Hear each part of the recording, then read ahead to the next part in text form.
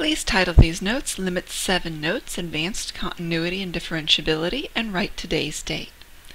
By the end of this lesson, you should be able to analyze differentiability involving absolute value and also to identify constants that will make a function continuous or differentiable. Let's start off with absolute value.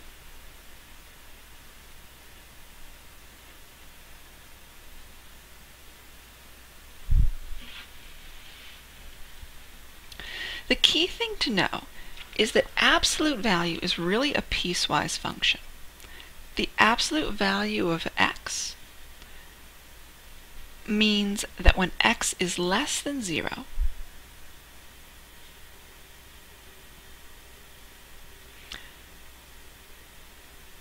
we're really talking about negative x, the opposite of x, because if we have a negative number and we make it positive, that's just the opposite. However, if x is positive, so that means when x is greater than or equal to 0, 0 isn't positive, but really this equal sign could go in either location because negative 0 is the same as 0. But when x is greater than 0, this positive number stays positive, so it ends up being the same thing. It ends up being that x. So the first thing we want to be able to do is write absolute values of a piecewise function because we know how to deal with piecewise functions. To do that, to write absolute value as a piecewise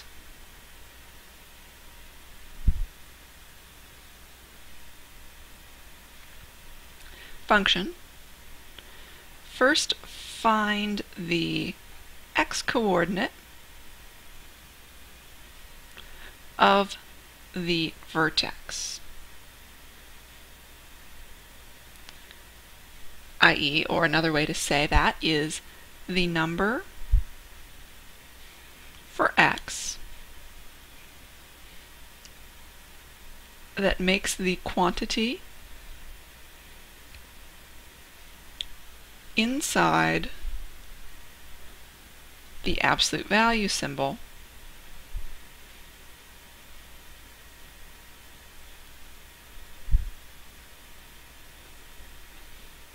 be 0.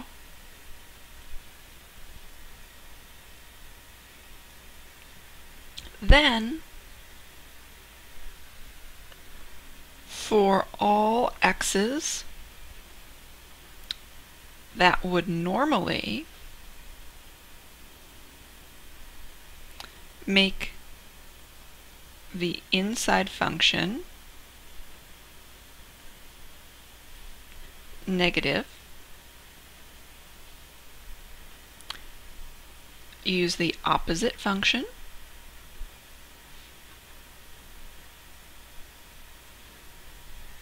the opposite function is -1 times the function,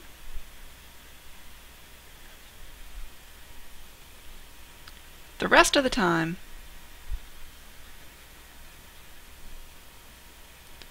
use the same function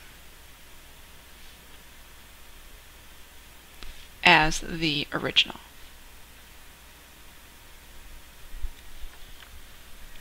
So let's look at an example. We're going to write absolute value of 3x minus 6 as a piecewise function. So the first thing we want to do is find the vertex.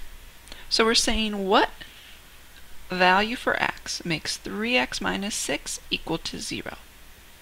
Add 6 to both sides, 3x equals 6, divide by 3 on both sides, x equals 2.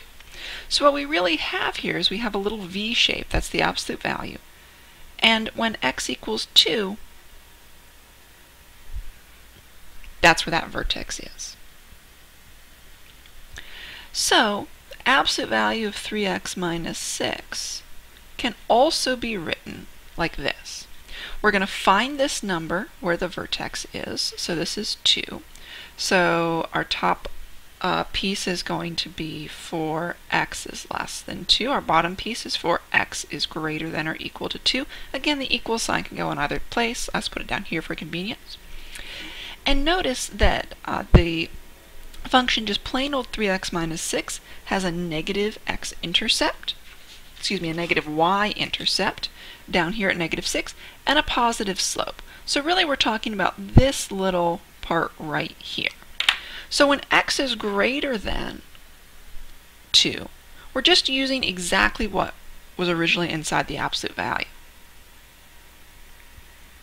However, when x is less than 2, 3x minus 6 is going to be less than 0, basically continuing this line right here. But since we have the absolute value sign, this is going to take this and sort of reflect it over the x-axis. It's going to make it into this positive piece right here. Notice that this has a negative slope and a positive y-intercept. It is the opposite function. It's negative 3x plus 6. So this part right here is what's inside the absolute value. And this part up here is negative 1 times what's inside the absolute value.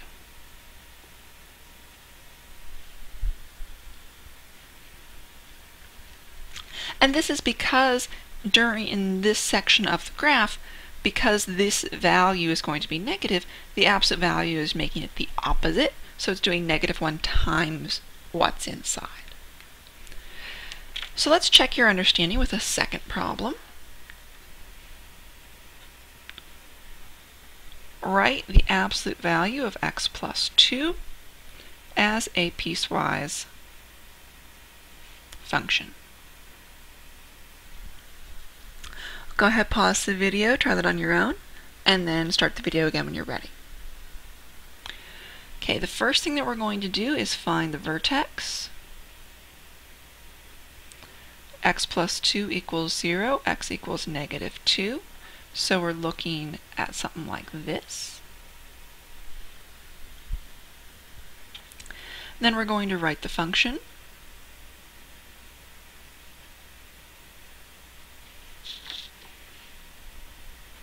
Absolute value of x plus 2. Negative 2 is our vertex, so we're going to do for x is less than negative 2 and for x is greater than or equal to negative 2. And over here we've got a positive slope, positive y-intercept, so it's the same thing, x plus 2. And this one is the opposite function, negative x minus 2. We can see this is a negative slope. It's going to have a negative y-intercept.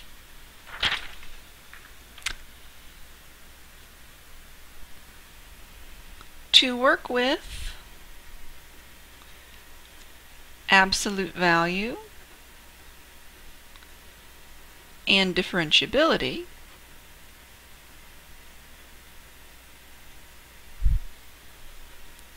write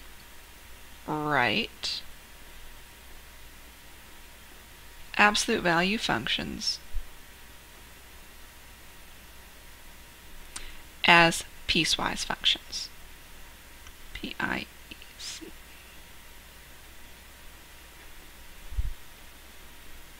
And after that, you can just do what you would normally do. So, for example, is absolute value of x plus 4 differentiable at x equals negative 4?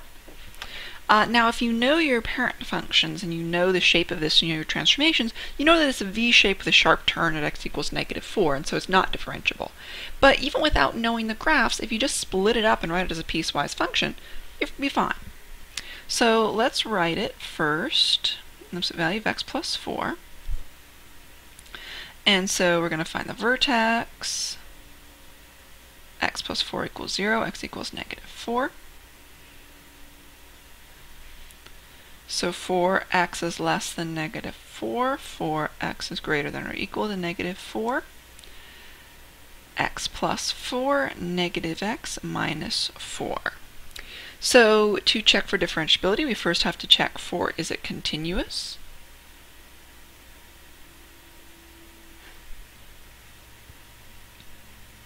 Limit as x approaches negative 4 from the left. We're going to use the left function, negative x minus 4. So we just plug in negative 4. That equals 0. And then the right limit,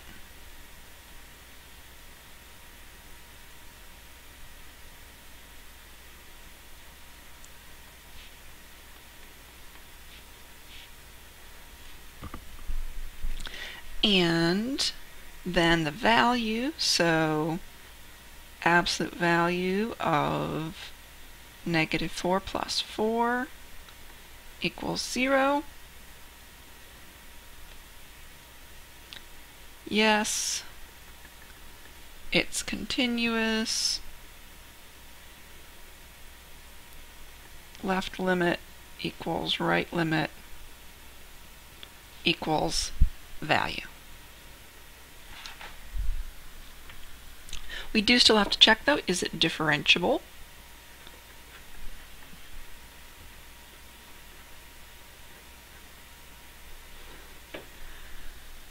Here's where it's very useful to have this already separated right here, because now we can see the derivative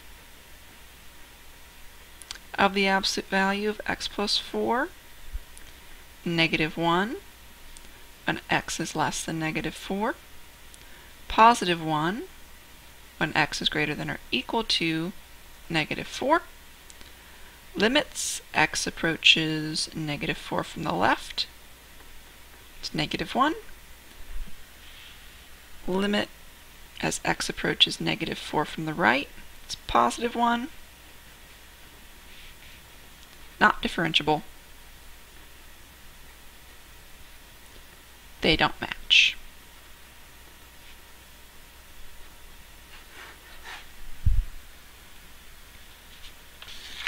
The same thing can be done if the absolute value is already part of a piecewise function. So let's look at, is f of x, which equals absolute value of x minus 2, for x is less than 2, versus x minus 3 squared minus 1, for x is greater than or equal to 2, differentiable at x equals 2.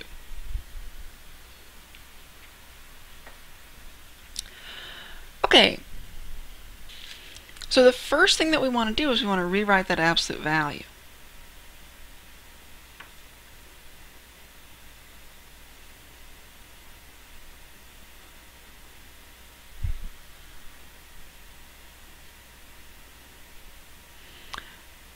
We know x minus 2 is going to equal 0 at the vertex, x equals 2. So this is x minus 2, this is negative x plus 2 right there. Now notice that we're only interested in this for x is less than 2. So that means we're only going to use this piece. This part is over here. When x is greater than or equal to 2, f of x is defined differently. So we don't need to use this part at all. We just need to replace this part up here with that. So this means f of x actually equals negative x plus 2 for x is less than 2. And then the other piece here, x minus 3 squared minus 1 for x is greater than or equal to 2. The rest of this can just be done like normal. Go ahead, pause the video, do that one on your own just to make sure that you're really solid with it. I'll have the answer as soon as you start the video up again. Okay, here's the answer. First we looked at continuity, left limit, right limit, and value. Those are all 0, so it is continuous. When we take the derivative, this is what I get for the derivative. Plug in 2, left limit, right limit are not the same, negative 1 and negative 2. Since they don't match, the function is not differentiable. Now let's look at a different type of problem, finding constants. So this is the type of problem. Let f of x equal ax plus b for x is less than 2, and bx squared minus x for x is greater than or equal to 2. If f of x is differentiable at 2, what is the value of a plus b? Notice it is not asking for just one constant.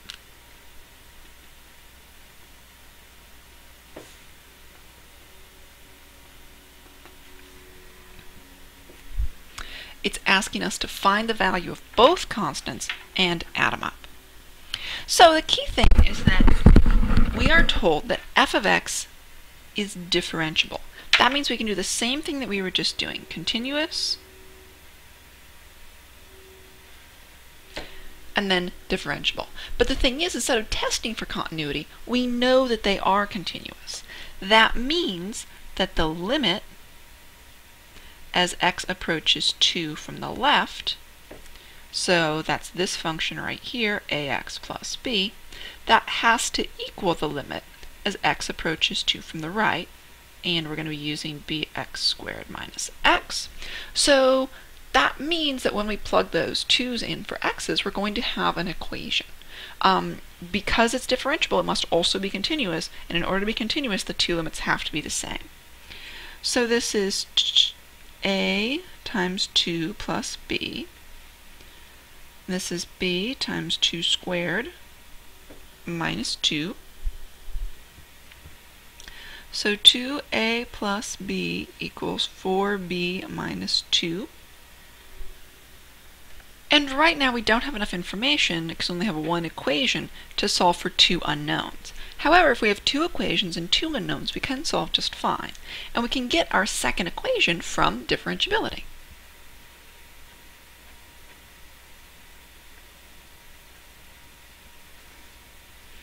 So we know that f prime of x is going to be, the derivative of this is simply a.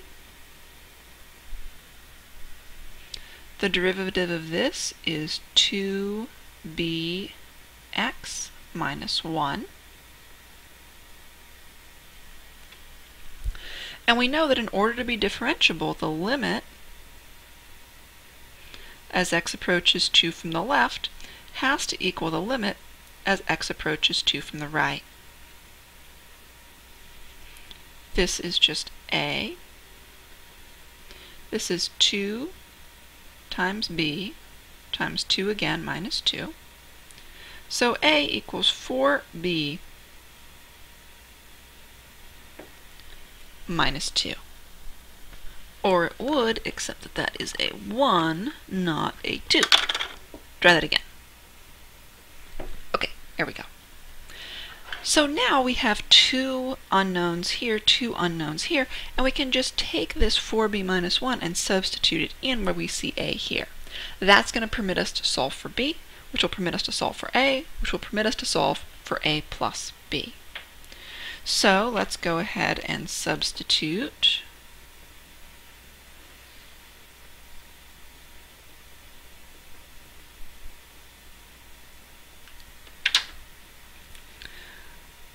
So we've got 2, 4b minus 1 plus b equals 4b minus 2. So that's 8b minus 2 plus b equals 4b minus 2. Gather all our b's on one side, so 8b plus b is 9b, 9b minus 4b is 5b. Add 2 to both sides, that's 0, divide by 5, so b equals 0. Okay, now we can plug that back into this.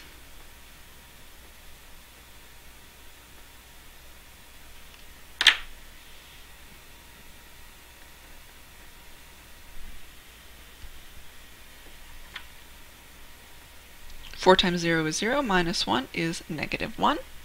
So we found b, we found a. Now remember, we're asked for a plus b, which equals negative 1 plus 0, which equals negative 1.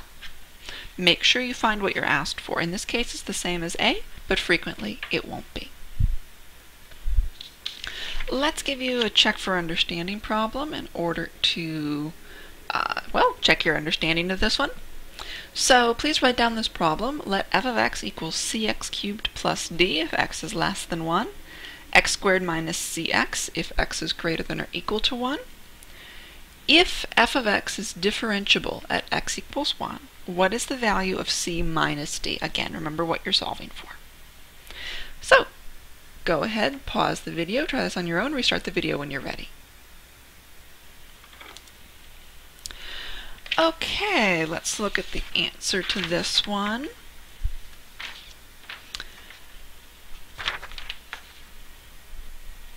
To be differentiable, it's got to be both differentiable and continuous.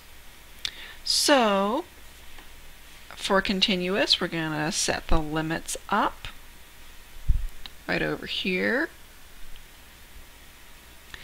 And when we plug 1 into both sides, we get c plus d equals 1 minus c. We've got now one equation with two unknowns, 2c plus d. Now we have to look at differentiability. We can see over here that if we take the derivative, 3cx squared, 2x minus c.